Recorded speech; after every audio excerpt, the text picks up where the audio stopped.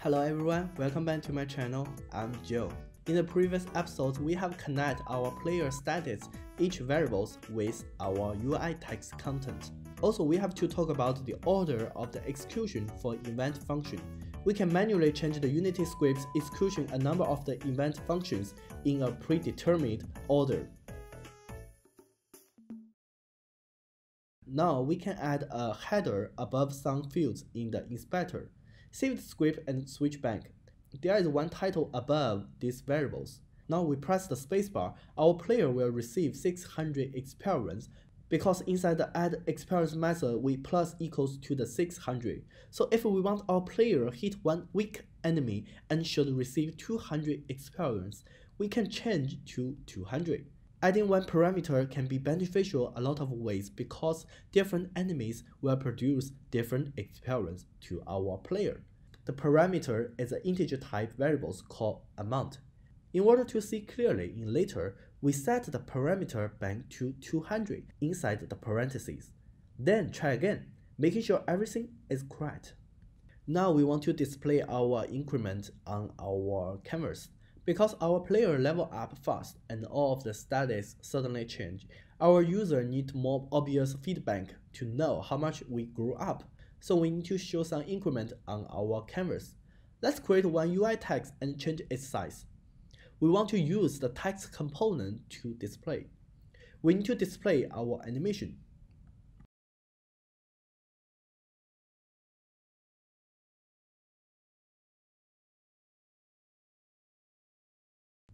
Select our new UI text. Inside the animation, click the Create buttons and create one animation clip. Then we can create one animation in our new animation folder. We call this clip Level Display.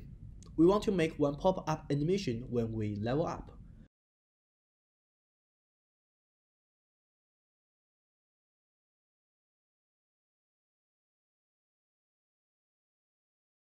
Press the record button first.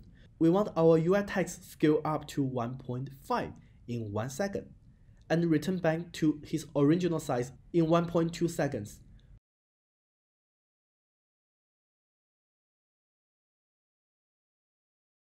We don't want our animation play on awake, so I would like to create another animation clip called Level Display Idle. Press the record button first and change the scalar to a different number, and then drag back to 1. Go to Animator window, set our idle animation clip as the layer default states, making the transition from idle to level display. Also makes this transition back. Press the Add button and create one trigger named Level Up. In our scripts, if the animator is a trigger as the level up, we will make the transition from idle to level display animation clip. Uncheck the exit time from idle to display, because anytime can call this animation when our UI text is idle. And set the transition time to 0. For the transition from display to idle, we want the level display animation to play a complete loop and then back to idle. We don't want this enemy clip suddenly change. Select to the idle animation clip. We can set it to the transparent so that we cannot see the UI text in his idle state. We can use enumerator to finish this animation as well. In here, we just use the animation elements to realize now. We can leave the level display alone and press the play button and try it.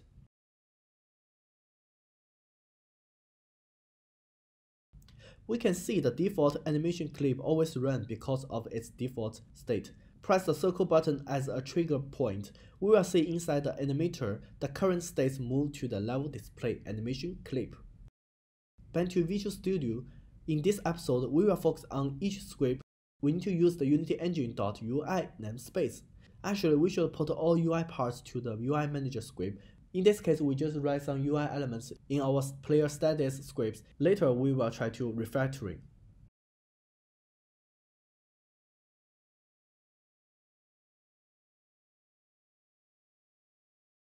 Select our UI text and duplicate the first UI text and drag to the right position.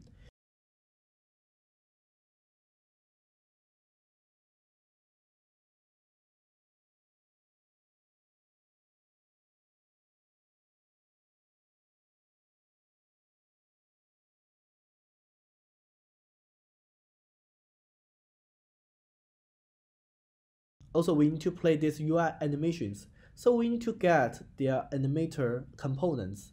We use an array to store the same collection of the same type value. We need to get the differences between the current data with our previous data. We have to have our current health point and its previous health point. Also, we need our current magic point and our previous magic point, current attack and previous attack, current defense and previous defense. At the beginning of the game, our current HP is equal to our maximum HP. In terms of previous HP, it should be 0 because there is no data before the game beginning. The same reason we did not have the previous MP, previous attack, previous defense.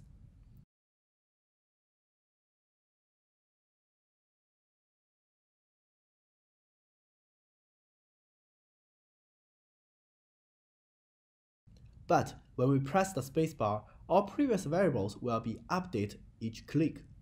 Our previous HP will be equal to our maximum HP or current HP, because our player will not lose his health point in this case.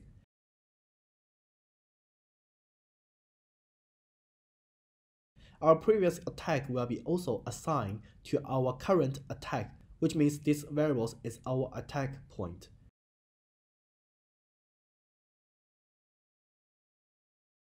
When we level up, inside the level up methods, we must calculate the differences between each status has been updated. Only after this part will be meaningful. If not, there will no any differences value change.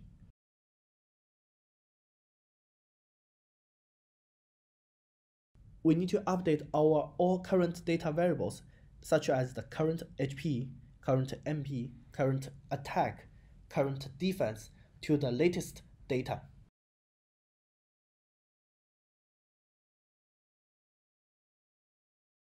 And then we can make one animation now. Create one private method. Inside the method, first let's type one for loop. Making sure of the UI text with animator will play the animation when the player level up.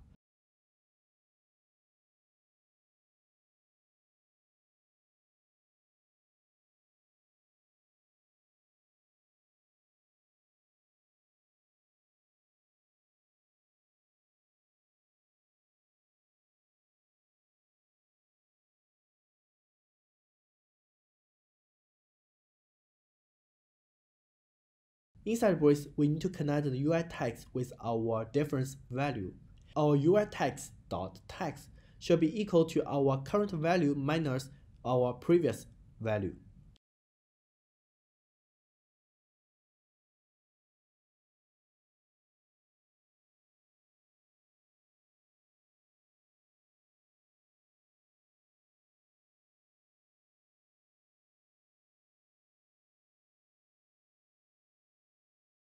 Finally, make this animation play using animator.trigger, and then inside the parenthesis, the string type is the level up, should be the same as the parameter in our animator window.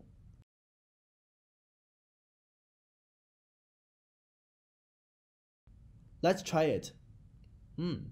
Something seems wrong on our health point display. It should be the positive number instead of the negative number. Bind to health point part and check it.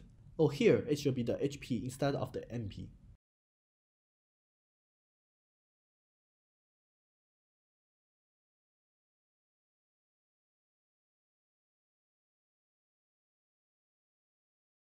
Another thing we can do is to create one UI slider to visual our current experience and the next level experience. Select UI and go UI slider. Enlarge our UI slider first. Then delete the handle part. We don't need the handle to drag our slider. We only want to display the percent of our current experience by our script. We can drag the slider value to see the effect. So cool.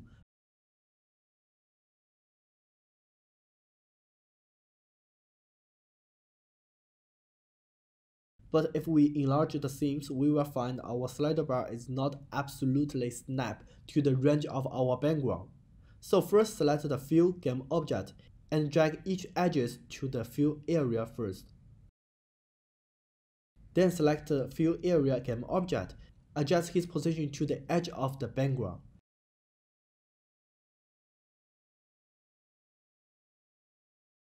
Then we can drag the value to see the effect. Also create one UI text to display our current experience and next level experience.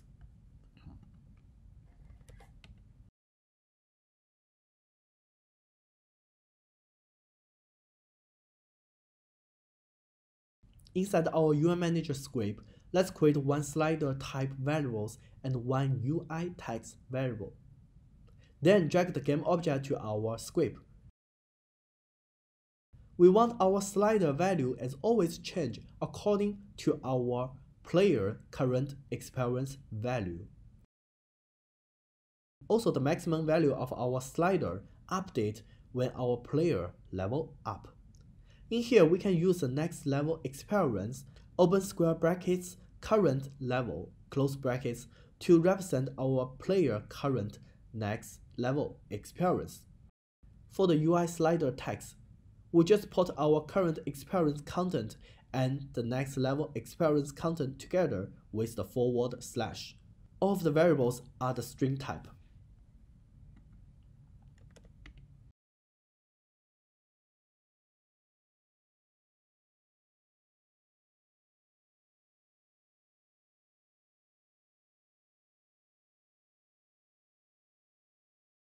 We can change the experience to 150 to see clearly.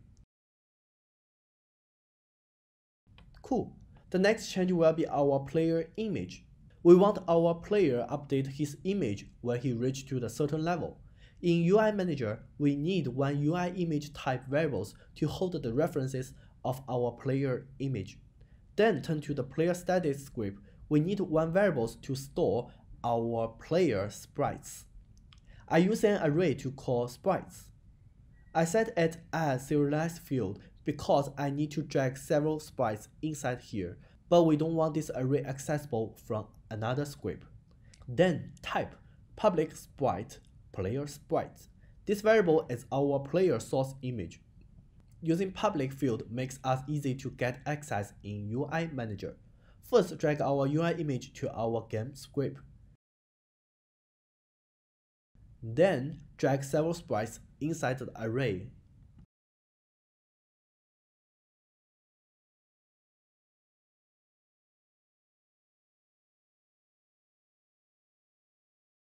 At the beginning of the game, we want our player sprites is the first index of our sprites array.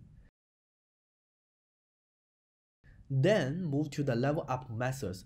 We want our player to update his image when our player reaches a certain level.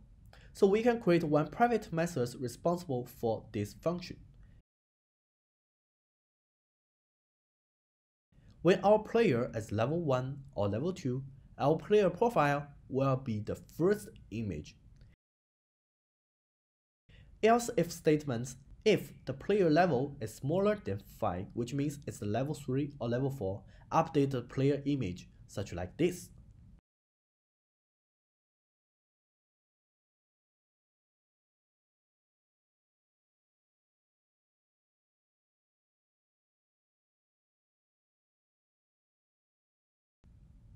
Cool, back to Unity and play our game. But it's still not working. The reason is that we did not connect our image update to our UI image part. The image.sprite is equal to our player status.player image. Then try again. Cool. The final things we want to do is to make one visual effect, particle system. When we update to a new image, we can create one particle system and reset its transform.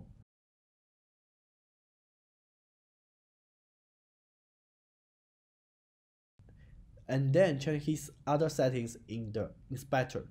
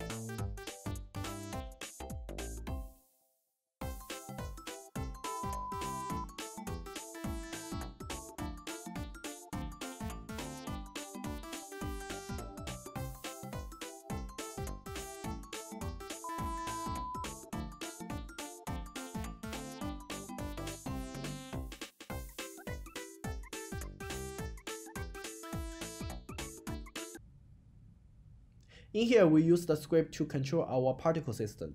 First, public particle systems type level effect.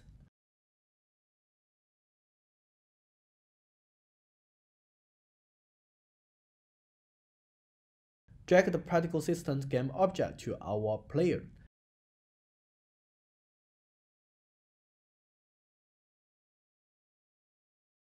And then we want to play this animation when we update to a new image.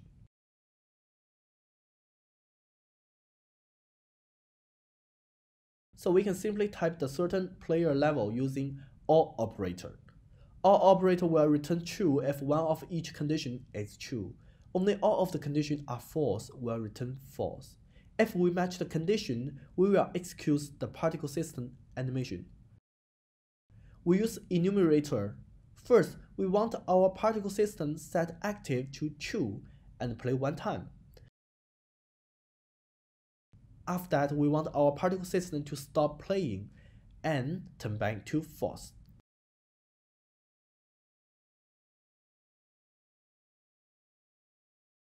Then, don't forget to call this enumerator inside the curly brackets. Inside the particle system, don't forget to uncheck the loop and play on awake. Now particle system only active when we update our player image. Cool. Try to think about one thing. If you want your particle system to active on the front of the canvas, how to do that? We will talk about it in the future. Alright, this is the end of this video. I have used 3 episodes to finish one simple level up system, including UI elements, array, for loop, particle systems, animations, and many other things. If you want to review the previous videos or more videos, you can find on my channel. I wish one of my videos can help you a lot. The text version of these videos has been attached the links below. Also, all resources and complete projects can be downloaded from my Google Drive. Perhaps next time we can try to create many players and make one gallery or collectible system for ourselves. Alright, this is the end of this video. If you like it, hope smash the likes and subscribe button. I'm so appreciative. See you in the next time.